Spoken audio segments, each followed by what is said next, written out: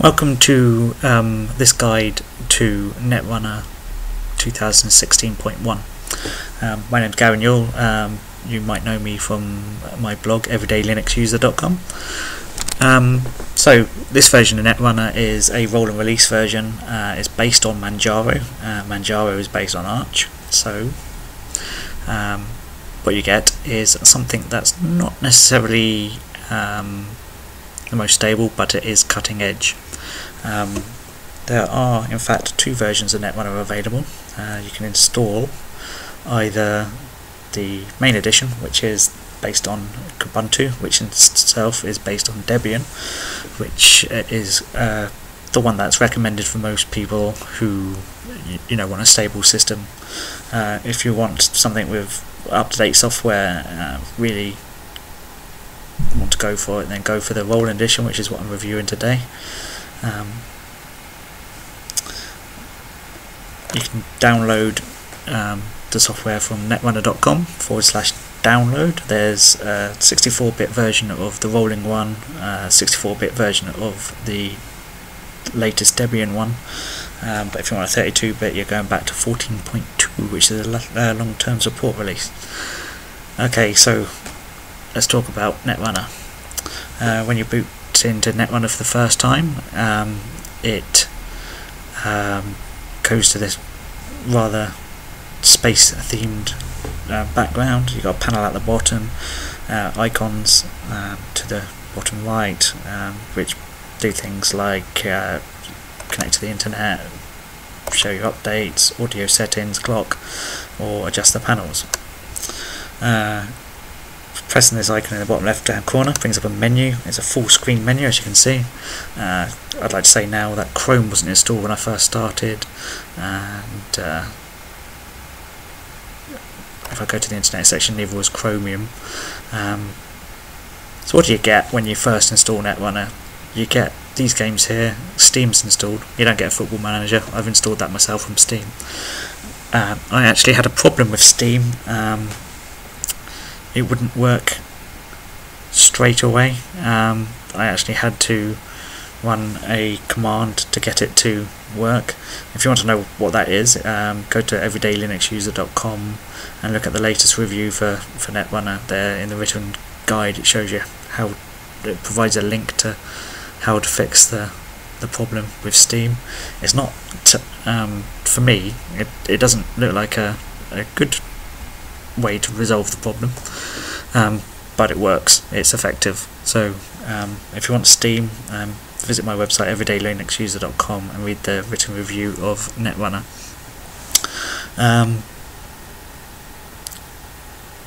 So as you can see, games, breakout, chess, burger space. Under the graphics section there's the new image manipulation program, GIMP, as it's known to most people. You've got Gwenview, which is a photo manager. You've got Carbon and Critter, which are RT-type programs. Scanlight is a scanning program, and Spectacle is a screenshot program. Under the internet section, Chromium and Chrome weren't there to start with. I've installed both of those. Firefox is the default browser. You've got KDE Marble, which is a bit like Google Earth. You've got Conversation and Telepathy, which are both Conversation is an IRC client. You then got Pigeon and Telepathy, which are like instant messaging programs. Skype is a video chat, as you probably know. Thunderbird is email, and Q-Transmission is a BitTorrent client. Under multimedia, you've got Audacious, which is an audio package. Quite a pretty one, as you can see.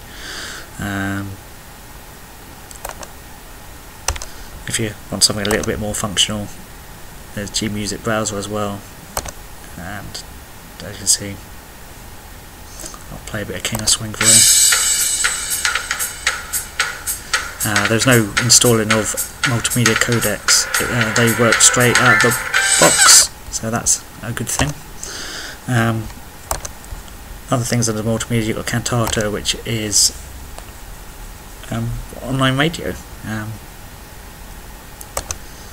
You can basically choose local radio, you choose podcasts. I'm in Aberdeen, so well, I'm not actually, I'm in Edinburgh today because I'm in a hotel, but as you can see, lots of radio stations to choose from there. Also under the multimedia you've got Handbrake, which is DVD ripping or video encoding. Komozo is a webcam tool. Kdenlive's video editing. VLC media player, and then you've got Vocal Screen, which is what I'm using to record this video. Under Office you've got the LibreOffice suite, which is the Linux answer to Microsoft Office.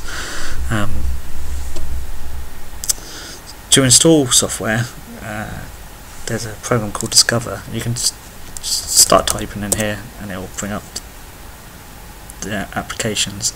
Now Discover is the tool you're supposed to use, well, not necessarily supposed to use, but it's a graphical shiny tool for installing software. Tell you what, it doesn't work. It sits around for hours, doesn't show anything. Sometimes it shows something, click install, it doesn't install. Sometimes you get a package kit error. It's just naff. Luckily there's another program called Octopi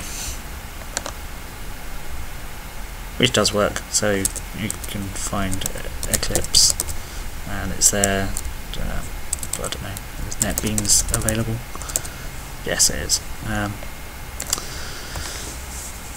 The other option, of course, is to install via the command line, and sometimes you'll need to do this, and I'll get to that in a minute. So let's talk about Flash. Flash doesn't work. Oh, well, Flash does work out of the box. It is installed, but it's an old version of Flash. So I'm in a hotel at the moment. The TV's not working, so I've been watching TV via the computer. Here's a website that I can use for that. It allows you to watch all the preview channels in the UK on your computer, as long as you're in the UK.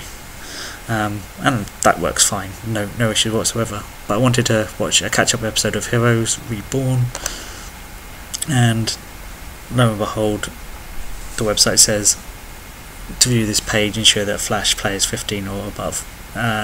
It isn't, and the only way of now sorting that out is to install Chrome.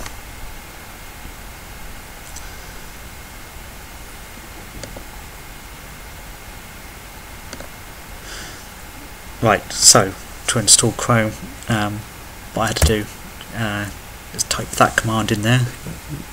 That's yaourt -s Google-Chrome. So yaourt, that's YAOURT -S Google-Chrome. And it'll ask you a couple of questions there. No, yes. So basically just say no until you get to the bit with installing it, and then it installs, and it's fine from that point on. And now I can now watch Heroes Reborn. It's buffering a little bit, but it doesn't throw up the flash error anymore. It's buffering because I'm recording video and using all the resources to record the video. You can customize the desktop, of course. It's KDE. There's some good ones on here. I quite like this one, to be honest with you. I think that's a really nice wallpaper. Nothing to do with the review really, it's just a nice wallpaper. So that's really about it. So issues, well, the Discover program doesn't work at all. Steam doesn't work if you've got open source video drivers. It does for some people, but not for others, and there's a solution out there. Everything else seems to work very fine. The performance wasn't, I don't know, boot up time isn't spectacular,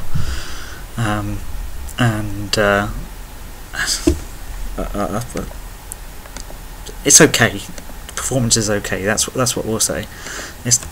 KDE's not really ever been my favourite desktop environment. It's just feels too bulky for my liking. It's not terrible, but I would much prefer either XFCE or GNOME. KDE works. It is what it is. And that's it really. I hope you enjoyed watching this video. If you did, put a thumbs up. Visit the website everydaylinuxuser.com. and I'll see you next time. Thank you for watching.